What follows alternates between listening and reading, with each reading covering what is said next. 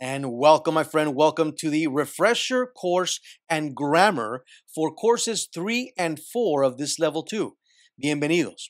We'll review 34 key phrases, 211 new words learned in lessons 28 through 32. I'll speak a little bit faster during the review and then slow down for the grammar. On the topic, pronouns, personal, reflexive, possessive, demonstrative, and indefinite pronouns. So, with your breathing exercises done, your power pose struck, let's review this very important refresher course and grammar lesson right now. Level 2 courses 3 and 4. Work Life and Dialogues 2.0, the Review and Grammar course. In this review and grammar, we'll be doing a review on lessons 28 through 32, searching for a job. My first job interview went well. The Jesse Owens story is powerful. Living through the pandemic has not been easy. And idioms break a leg. Also, we'll be talking about, for the grammar lesson, pronouns, pronombres, very important. Let's get started. Lesson 28, searching for a job, buscando un trabajo, resumes and job boards. We're talking about resume best practices and places to find work. Number 1, understand that resumes are parsed by resume scanning software. Skip the fancy graphics unless, of course, you're applying as a graphic design artist. Hay que entender, primero que todo, que las hojas de vida son analizadas por cierto software que las escanea y, por lo tanto, hay que dejar bastante espacio blanco. Se puede uno dejar a un lado los gráficos lujosos, a menos obvio que vas a estar aplicando como un diseñador gráfico, que sería diferente. And here are the words that we learned in this lesson. I'll translate a few of them. Aquí las palabras que aprendimos en esta lección 28. Voy a traducir solamente algunas de ellas. Best practices, mejores prácticas. Resume, hoja de vida. Understand, parse, scanning, skip, saltar. Fancy, use, utilizar. Heading, plenty of white space, bastante de espacio blanco. Summary, key skills, competencias claves. Place, most current experience. Breakdown, desglose. Bullet points, list, responsibility, accomplishments, logros. Quantify, cuantificar. Achievements, también logros como accomplishments. Percentages, consider, add a volunteer section, una sección de voluntario. Places, find work. Job boards, search engines. Gig, headhunters, employment agencies, agencias de empleo. Lesson 29, the review here. My first job interview went well. Mi primera entrevista de trabajo me fue bien. Técnicas para hacer buenas entrevistas. Interview techniques. We'll talk about the job interview process, some of the demeanor we need to have, as well as some sample interview questions. Vamos a hablar sobre el proceso de la entrevista del trabajo, nuestro comportamiento durante la entrevista, algunos ejemplos de preguntas de entrevistas. And here are some key phrases. I'll translate a few of them. For lesson 29, my first interview, mi primera entrevista, que una de las frases o oraciones principales voy a traducirlas. You derive power from, vas a derivar poder de, cuando estás haciendo una entrevista. Número 1, or A, the research you did on the company or the interviewer. Vas a derivar poder de la investigación que tú hiciste sobre la empresa o sobre el que te va a hacer la entrevista. Hay que hacer investigación antes de ir, en la internet, etc. En internet. B, your power poses. Vas a tener o derivar poder de tus poses de poder. Muy importante, ya hablamos de esto en las secciones anteriores. Number 2, be punctual and dress for success. Sé puntual y vístete para el éxito. Number 3, have a clean cover sheet and a resume handy. Vas a tener una hoja de introducción y tu CV aquí contigo, aunque ya lo hayas enviado, hay que tenerlo de todas maneras contigo, muy importante. Know and be ready to answer. Conoce la respuesta si estate listo para responder. About your work experience, sobre tu experiencia laboral. Your qualifications, your skills in education. ¿Qué es lo que te califica? ¿Cuáles son unas competencias claves que tú tienes, digamos una educación que hayas logrado? C, stories of how you used your qualifications to meet quotas, goals, management, etc. Tienes que tener historias listas para mostrar cómo es que tus cualificaciones fueron utilizadas para poder lograr ciertas cuotas, ciertas goals, metas, ciertos management, ciertas gerencias, etc. Number 5, offer a strong handshake. Be enthusiastic and show hunger, moldability, and steeple your hands as often as possible or mirror the interviewer's body posture. Ofrece un apretón de manos fuerte. Sé una persona llena de entusiasmo, entusiástica. Demuestra que tienes hambre, moldabilidad. Vas a campanar tus manos lo más posible que puedas, o vas a tratar de ser un espejo, a espejar la postura corporal del que te está entrevistando. Muy bien. Algunas preguntas, a couple of interview questions. How are you today? ¿Cómo estás hoy? Did you find us okay? ¿Nos encontraste bien? ¿Tuviste problemas en encontrarnos? So tell me a little about yourself. Dime un poco sobre ti mismo. What type of positions are you looking for and why? ¿Qué tipo de posiciones en nuestra empresa estás buscando y por qué? What were your major responsibilities in your last job? ¿Cuáles fueron algunas de tus responsabilidades más importantes en tu último trabajo? What would you say are your greatest strengths? ¿Qué dirías tú que son tus fuerzas más grandes? What are some of your weaknesses? ¿Cuáles son algunas de tus debilidades? Why would you want to work here? ¿Por qué te gustaría trabajar aquí? When can you begin? ¿Cuándo puedes comenzar? Very good. And here we learned a good number of words. I'll introduce a few of them. Interview, entrevista, demeanor, comportamiento. Derive, derivar, research, investigación. Power poses, punctual, dress for success. Cover sheet, have it handy, contigo a la mano, handy. Be ready, estate listo de. Skills, quotas, management, handshake, mirror, interviewer. Candidate, sample, un ejemplo. Sample questions, preguntas de ejemplo. Office, easy. Get down to business, ir al grano. A bit about, un poco de. Bachelor's, master's, doctorate. Field of study, campo de estudio. Industry, enjoy, free time, tiempo libre. Type, utilize, full time, part time. However, sin embargo. Consider a position, considera una posición. Greatest strength, fuerza más grande. Modest, modesto. Back it up, vas a respaldarlo. Under pressure, bajo presión. Reference letter, show it. Weakness. Workaholic, un trabajaólico. Too much, demasiado. Customer, company. Mention. I'm aware, sé que. Operations, market leader. Personality, fit. Mission statement. Vision statement. Culture, high-end products. Begin, comenzar. As soon as possible, lo más antes posible. Willingness, disponibilidad. Very good. Lesson 30, the Jesse Owens story is powerful. Qué maravilloso, me fascinó mucho haber puesto esta lección aquí. Un poco sobre Jesse Owens, una gran historia, significado de la historia de Jesse Owens para cada uno de nosotros. Una historia maravillosa, ¿no? Vamos a leer estas 6 frases, la voy a traducir también. The first Olympic Games were celebrated 700 years before Christ in Greece.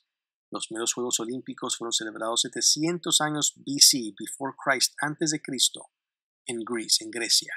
Number 2. The modern Olympics first took place in 1896 in Athens, Greece. Los Olímpicos más modernos primero tomaron lugar en 1896, otra vez en Atenas, en Grecia, in order to bring athletes in individual and team sports together, a fin de traer a atletas en deportes tanto de individuos como de equipo juntos, from all over the world, de todo el mundo, in an effort to promote world peace, en un esfuerzo a fin de promover la paz mundial. Number 3. Jesse Owens won 4 gold medals in the 1936 Olympic Games in Berlin, in front of Adolf Hitler.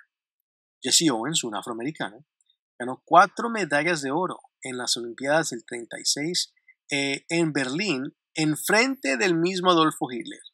Number 4. Jesse Owens' victories helped disprove the Nazi theory that non-whites were an inferior race.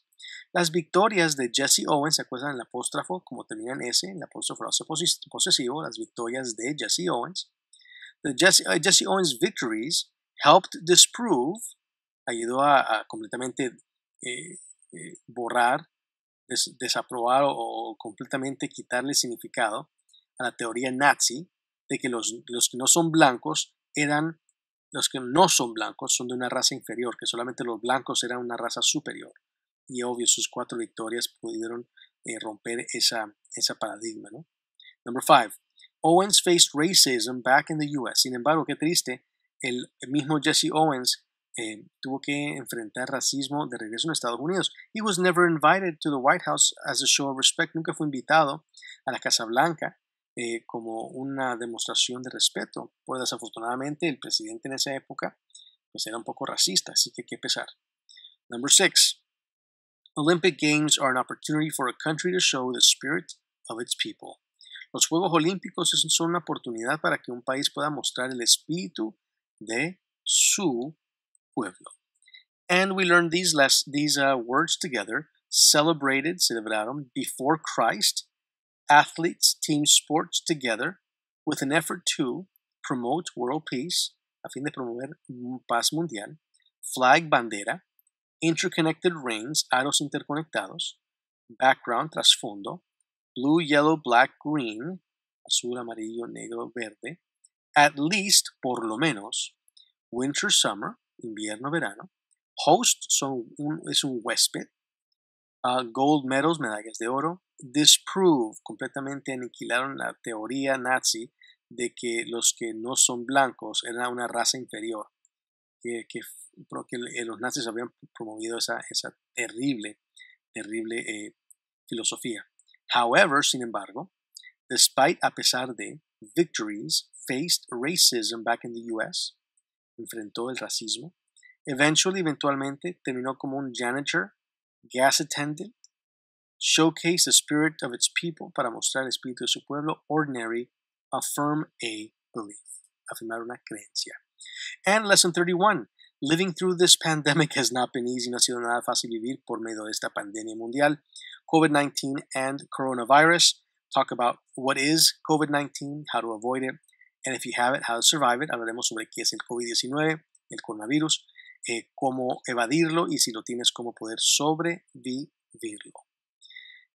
Coronavirus is an infectious virus caused by a new coronavirus with Wuhan, China as its epicenter unto all the world. El coronavirus es una infección, un virus de infección causada por una nueva hebra, un nuevo coronavirus que tiene a Wuhan, China como su epicentro y fue a todo el mundo. Number 2. The best way to prevent and slow down transmission, la mejor forma para prevenir y relatizar o hacer más despacio la transmisión, is by protecting yourself, es por protegerte a ti mismo and others y a otros from the infection, de la infección. ¿Cómo? How? By washing your hands, por lavarte las manos, or using an alcohol-based rub frequently, o utilizar un gel de alcohol frecuentemente, not touching your face, sin tocarte la cara, and always wearing a face mask, y siempre utilizando una mascarilla. Number 3. Clean and disinfect frequently touched objects and surfaces daily. Hay que limpiar y desinfectar frecuentemente objetos que se tocan o superficies diariamente. Number 4. Stay home. Es de las más grandes. Quédate en la casa. Except to get medical care, a menos que tengas que tomar un cuidado médico. Most people can recover at home without medical care. La mayoría de la gente se va a recuperar en sus casas sin la necesidad, without, de cuidado médico, medical care. Stay hydrated, hay que permanecer hidratado. Take over-the-counter, OTC, medications or medicines. Toma medicina over-the-counter, que no es necesaria una receta médica para poderla obtener. Avoid public transportation, evita la transportación pública. And stay in touch with your doctor, mantente en comunicación con tu doctor. These were some of the words we learned. Center for Disease Control, CDC, Centro para el Control de Enfermedades. Cause, causado, unto, hacia, mild, leve, illness, enfermedad. Without, sin. Treatment, tratamiento, smoker, alguien que fuma, fumador. Underlying, more likely, develop, desarrollar. Slow down, ralentizar, hacer más despacio. Washing, touching, lavándose, tocándose. Spreads, se va en contagio. Droplets, se puede decir por gotitas. etiquette, immune system, sistema inmunológico, clean often, either with o con, avoid people, evade personas, evita personas, between, entre, cover, cubrir, around, sneeze, estornudar, tissue, que sería papel higiénico, trash, basura, touch, tocado, surfaces, superficies, outside the household, afuera del hogar, los que componen el hogar, except, a menos que, care, tomar cuidado, recover, stay in touch, mantenerse en comunicación, apart, wear, ponerse algo, masks, máscaras, sharing, compartir, fan, monitor, seek, buscar, breathing, respirar, chest pain, dolor de pecho, towels, toallas, bedding, las sábanas, sugary, cosas que tienen mucha azúcar. ¿A qué va a ir el azúcar? Como la plaga, porque el azúcar hace que el sistema inmunológico, obvio, se vaya deteriorando y por lo tanto así no estamos fuertes para poder combatirlo si nos toca pasar por esa pandemia. Ok, Lesson 32, break a leg. Idioms, modismos 2.0, 2.0. Vamos a hablar de las 12 modismos aquí. A blessing in disguise es una bendición en disfraz, literalmente. A dime a dozen, a dime 10 centavos la docena, una cosa bien barata. Beat around the bush, no hay que andar con tanto rodeo, diríamos en español. Es rodear alrededor o tocar alrededor del arbusto, se diría literalmente en inglés. Better late than never, mejor tarde que nunca, también en español. Bite the bullet, morder la bala. Es decir, si no te gusta algo, you gotta bite the bullet y hay que hacerlo. Break a leg, romperse una pata o una pierna. Es básicamente una expresión que se dice antes que alguien va a hacer un show público, cantar o actuar, etc. Break a leg. Call it a day, llamarlo un día, decir suficiente para el día de hoy. Vamos a terminar el día. Cut some slack, dame un poco de oportunidad, por favor. Cutting corners, cortando las esquinas.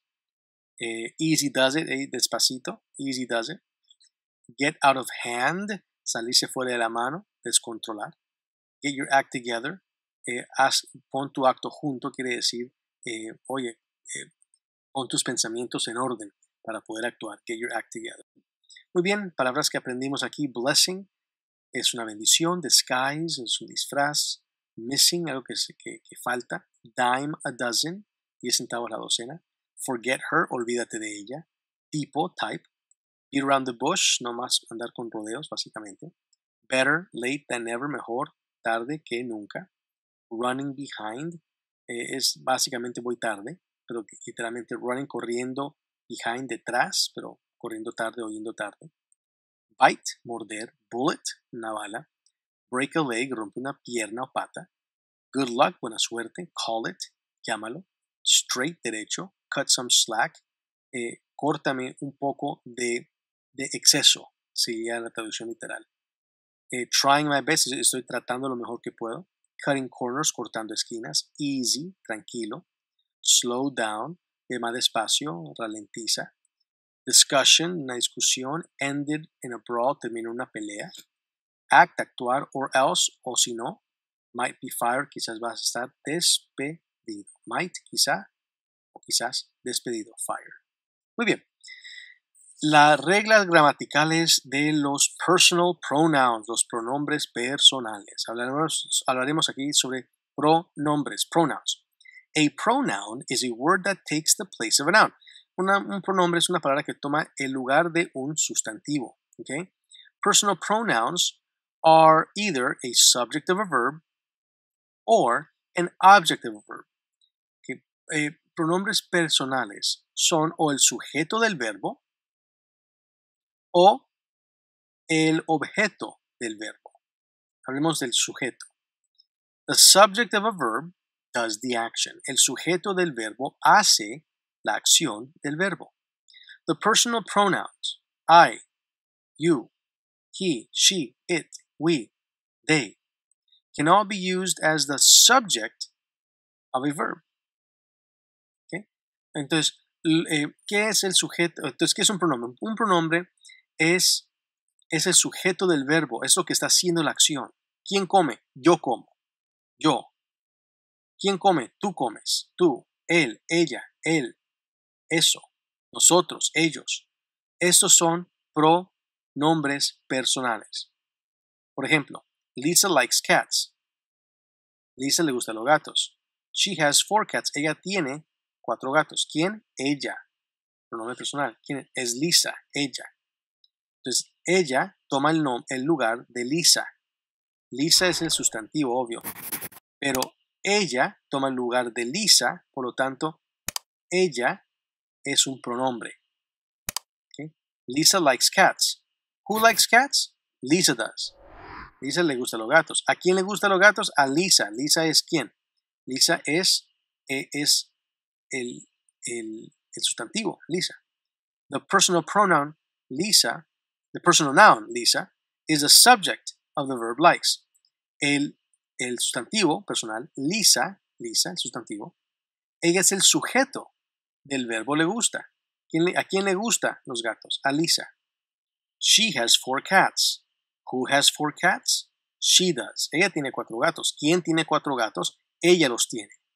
Por lo tanto, el pronombre ella, she, takes the place of Lisa, toma el lugar de Lisa, es el sujeto de has. Ese sujeto, it's the subject of has, es el sujeto de tiene. ¿Quién lo tiene? Ella. Ella toma el lugar de Lisa, por lo tanto, ella es un pronombre porque pronombres toman el lugar de un sustantivo. Ella, she, toma el lugar de Lisa. Por lo tanto, es un pronombre. Here are a few more paired sentences that show personal pronouns as subjective verbs. Aquí hay otras frases, otras oraciones que muestran pronombres personales como los sujetos de verbos. Por ejemplo, my name is Harold. Mi nombre es Harold. Ese es mi nombre. I am 49 years old. Yo tengo 49 años de edad. Esa es mi edad. I am. I toma el lugar de Harold. ¿Verdad? What is his name? Harold. Ese es un sustantivo personal.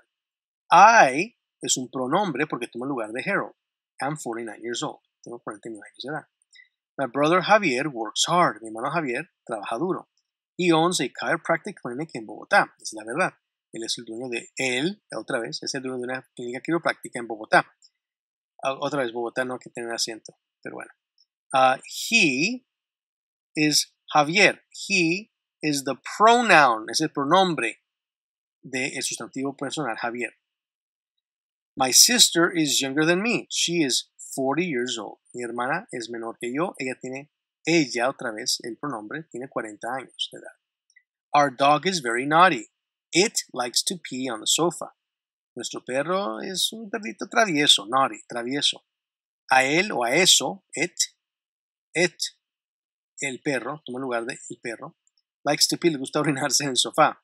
Toy, you are a bad doggy. Es que nuestro perrito se llama Toy, juguetito. You, toma el lugar de Toy. Tú eres un perrito malo. Ya le veo la cara. You are a bad doggy. Y él no se orina en el sofá, él nunca se orina adentro. Solo que afuera tenemos un sofá en el patio y de vez en cuando va por ahí cerquita. Pero bueno, esa es otra historia. Toy, you are a bad doggy. Toy, eres un perrito malo. Eres, tú eres. Ese es el pronombre. Joaquín and I are playing soccer. We like sports. Joaquín y yo, está tomando el lugar mío, are playing soccer. Estamos jugando fútbol. We, nosotros, nos gustan los deportes. A nosotros es otro pronombre. Javier, Andrés, and Jalo Antonio are my brothers. Es la verdad. Javier, Andresito y Jalo Antonio are my brothers. Son mis hermanos. They, ellos, they toma lugar de los tres. Are younger than I am. Son menores que yo. I am. Así que they, I, we, it, she, he, you, I. Todo esto son pronombres personales. Muy bien. Ahora, a pronoun is a word that takes the place of a noun. Ya vimos eso. Pero no solamente es the subject of the verb, no solamente es el sujeto, como lo vimos hace un momentito, también puede ser el objeto del verbo. It can also be the subject of the verb. Let's look at some examples as an object. Vamos a ver algunos ejemplos como su objeto. The object of a verb receives the action. Que el sujeto del verbo hace la acción, el objeto del verbo recibe la acción hecha. Okay? The personal pronouns, me, you, him, her, it, us, them.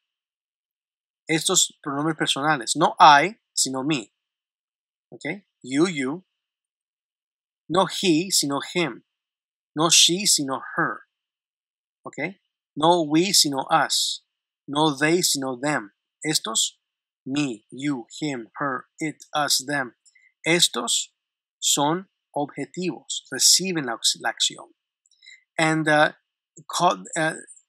can all be used as the object, como el objeto, of the verb. Vamos a ver aquí unos ejemplos. Lisa likes cats. She likes to play with them. Okay? El mismo de la anterior, pero mira, Lisa le gustan los gatos. A ella le gusta jugar con ellos, them. ¿Quién está recibiendo la acción del juego? Los gatos, them. Aquí está Lisa, es un sustantivo personal. Aquí hay gatos, es otro sustantivo. Ella le gusta jugar. ¿Quién juega? Lisa, el sujeto. Pero ¿quién recibe el juego? Los gatitos, el objeto. Por lo tanto, them es el pronombre. También podemos decir she es pronombre subjetivo de Lisa, pero them es pronombre objetivo de gatos. ¿Ok? Lisa likes cats. What does Lisa like? ¿Qué le gusta a Lisa? Gatos. The noun cats is the object of the verb likes. El sustantivo gatos es el objeto del verbo le gusta. She likes to play with them. What does she like to play with? Them. A ella le gusta jugar con ellos. ¿A quién le gusta jugar con ella? Con ellos, them. The pronoun them, el pronombre them, toma el lugar de gatos, takes the place of cats. Is the object of likes, es el objeto de le gusta jugar. Okay? Muy bien. Let's look at some examples. Vamos a ver algunos ejemplos of personal pronouns as objects of verbs, de algunos pronombres personales como objetos de verbos. I'm finishing my homework. Gabriel is helping me. Yo estoy terminando mi tarea. Gabriel me está ayudando a mí. ¿A quién está ayudando? A mí. Yo recibo la ayuda de Gabriel. Por lo tanto, yo soy el objeto de lo que me está ayudando Gabriel, del verbo ayudar. Goodbye, amigos. I'll call you later. Hasta luego, amigos. Les llamaré después a ustedes. Where is Dr. Nelson? I need to speak to him. Tengo que hablar con él, el Dr. Nelson. Con él. ¿Con quién tienes que hablar? Con él. Él va a recibir la llamada. La acción la va a recibir el Dr. Nelson. Miss Valentine is very, very nice teacher. All the children like her. La señorita Valentine es una muy linda profesora. A todos los niños les gusta, le cae bien a ella. Ella les cae bien a ellos. ¿Quién les cae bien a ellos? Ella. Ella es el objeto de qué es lo que a ellos les gusta. Ella. No es she, es her. Okay? The house is very dirty. Mom is cleaning it. La casa está muy sucia. Mami la está limpiando. It. ¿Qué está limpiando la mamá? It. La casa. Él toma el lugar de la casa, obvio, el it. Es el pronombre personal del objeto, el objeto de lo que está recibiendo la limpieza. La mamá limpia. ¿Pero qué es lo que está limpiando la mamá? El objeto, que es el sustantivo casa, y el pronombre de la casa es it, toma el lugar de la casa. Objetivo. Uncle Rafael called Rosita to ask her a question. El tío Rafael llamó a Rosita para hacerle una pregunta. ¿Quién le hizo la pregunta? A Rosita, pero ¿a quién? A ella. Ella es el pronombre, toma el lugar de Rosita, a la quien recibió la llamada. My chimichangas are all gone. Someone has eaten them. Mis chimichangas es una comida mexicana, para los que no saben. Aquí en Estados Unidos, no creo que está allá en México, pero aquí la tienen así, chimichangas. Es un burrito frito, es otro tema. Mis chimichangas are all gone. Someone has eaten them. Alguien se las ha comido. Alguien comió, ¿qué? Se las comió. Es decir, el objeto de lo que fue comido fueron ellas, ¿qué? Las chimichangas. Muy bien. Ese es un pronombre objetivo. Vamos a hablar aquí de los pronombres personales en sus diferentes tensos. First person singular, second person singular, third person singular, and then first, second, and third person plural. subject and object, ¿okay? Tanto del sujeto como del objeto. Primera persona singular, I, yo. Objeto, me. Second person, you, es igual, you. Third, he, she, it, him, her, it. Ahora con el plural, we, nosotros. Us, nosotros. Second person, plural, you. Third person, they, ellos. Them, igual ellos. Pero uno es subjetivo, otro es objetivo. I love pizza. Yo, a mí me gusta la pizza. I love, yo amo. ¿Quién ama? Yo amo. Yo soy el sujeto del verbo amar. Please love me. Por favor, ámame. ¿Quién es el objeto? Yo. Quiero que tú me ames. ¿Entiendes? Así que igual, him. Third person, him. He is cold. Él tiene frío. Please cover him. Por favor, cúbrelo. Muy bien. He es el sujeto del que tiene frío. Cúbrelo es la persona que está recibiendo el abrigo. Objeto, sujeto. She, her, it. They, them. ¿Okay? Muy importante entender esto. Ahora, hablemos de pronombres como pronombres reflexivos. A reflexive pronoun are words that refer to the noun or pronoun that is the subject of the verb. The words myself, yourself, himself, herself, itself, ourselves, yourselves, themselves are all reflexive pronouns. Los pronombres con reflexión son pronombres, obvio, que siempre son el sujeto del verbo. Por ejemplo, yo mismo, tú mismo, él mismo, ella mismo, eso mismo, nosotros mismos, vosotros mismos, ellos mismos. Todos son pronouns that are reflexive, pronombres reflexivos. Por ejemplo, my son Seth built his computer himself. Mi hijo Seth construyó su computadora él mismo. El mismo es un pronombre reflexivo. El mismo. Be careful not to injure yourself with that hammer. Ten cuidado de no lastimarte a ti misma con ese martillo. A ti misma con ese martillo. Shelha was looking at herself in the mirror. Shelha se estaba mirando a sí misma en el espejo. A sí misma en el espejo es reflexivo. Natalie fell from the tricycle and hurt herself. Natalie se cayó del triciclo y se lastimó a ella misma. A ella misma. Herself. Self is mismo, mismo. Our cat licks itself after every meal. Nuestro gato, no que tengo gatito, pero our cat licks itself, nuestro gato se lambe a sí mismo después de cada comida. A sí mismo. We baked the cookies by ourselves. Hicimos o cocinamos los pastelitos, los cookies, las galletitas por nosotros mismos, ourselves. Have yourselves a merry little Christmas. Tengáis vosotros una muy hermosa, muy linda Navidad. Vosotros, yourselves, vosotros mismos. Una muy hermosa Navidad. Así que estos que terminan con los mismos, self, todos son pronouns, son pronombres, obvio, toman lugar del sustantivo, pero son reflexivos, ¿ok? Muy importante. Vamos a ver aquí algunos ejemplos pronombres del sujeto, objeto y reflexivos. Otra vez, I, me, ya vimos esa. Myself. You, yourself. He, him, himself. She, her, herself. It, itself. We, us, ourselves. You, yourselves. They, them, themselves. Importante entender estas diferentes formas de pronombres. Y para terminar, esta sí es más facilita los pronombres posesivos. Possessive pronouns are used to talk about things that belong to people. Son utilizados para hablar de cosas que le pertenecen a personas. The words mine, yours, his, hers, ours, theirs are possessive pronouns.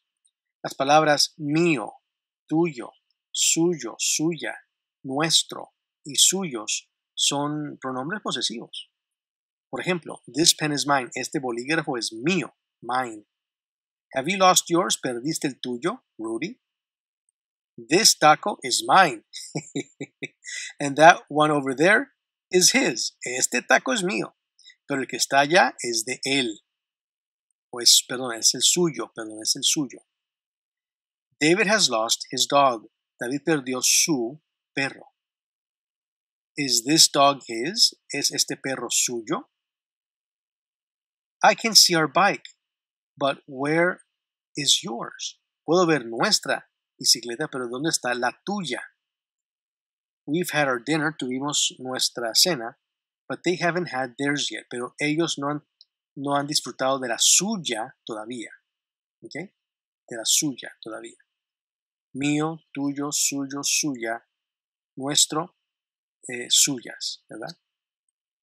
Aquí vamos a ver ya también en el posesivo.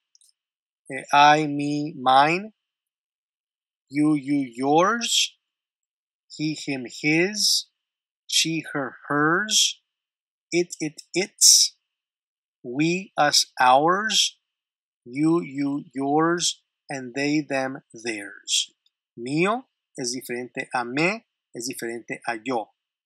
Tú, suyo. Él, igual him, a él, suyo, suya, suyos, nuestro, vuestros, suyos. ¿Okay? Muy importante el posesivo. Ahora vamos a hablar, para terminar, sobre los pronombres demostrativos. Demonstrative pronouns are used for pointing things out. Se utilizan para qué? Para destacar cosas. The words this, that, these, those are demonstrative pronouns. Las palabras esto, eso. Es decir, this, esto, that, eso, these, estos, those, esos. Obvio, estos son singulares. Y estos son plurales. Esos son singulares que están cerca de ti. Esos son plurales que están lejos de ti. Are demonstrative pronouns. Son demostrativos. Vamos a verlo. This is my girlfriend. Esta es mi novia. Está cerquita de mí y es singular.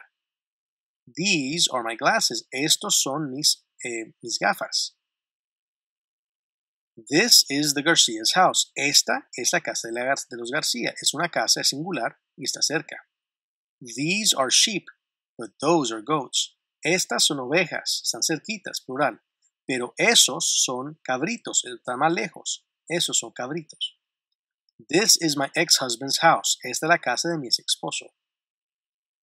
Those are zebras. Esas son cebras. That's my mother-in-law's fake teeth. No sé por qué puse eso. No quiero que se me enoje mi suegra porque eso no es verdad, pero bueno. Esos son los dientes postizos de mi suegra.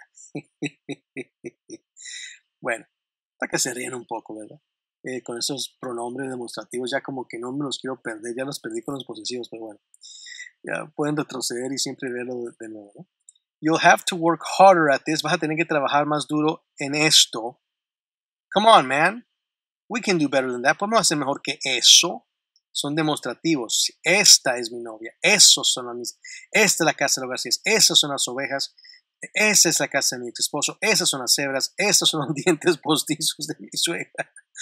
Trabaja duro en esto. Podemos hacer mejor que eso. Esos son todos ¿qué? Pronombres demostrativos. ¿Ok?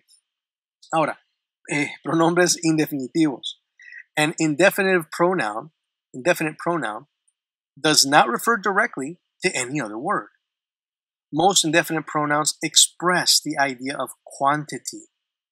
Here's a list of indefinite pronouns. Así que hay pronombres que también que son indefinidos, es decir, no expresan ninguna palabra directamente, pero sí expresan una idea de cantidad. Por ejemplo, all, todos, each, cada, most, la mayoría, other, otros, another, otro, either, cualquiera, neither, ninguna, several, varias, any, cualquiera, everybody, todos, cada persona, nobody, nadie, some, algunos, anybody, cualquier persona, everyone, todos, none, ninguno, somebody, alguien, anyone, cualquier persona, cualquiera, few, pocos, no one, nadie, someone, alguien, both, ambos, many, muchos, one such, uno tal. Todos estos son expresiones indefinidas, son pronombres indefinidos. Por ejemplo, everybody is welcome at the meeting. Todos son bienvenidos a la reunión. ¿Quién es todos? Todos es un pronombre, pero no te dice si es hombre, mujer, si son perritos. No, nomás te dice es indefinido, pues.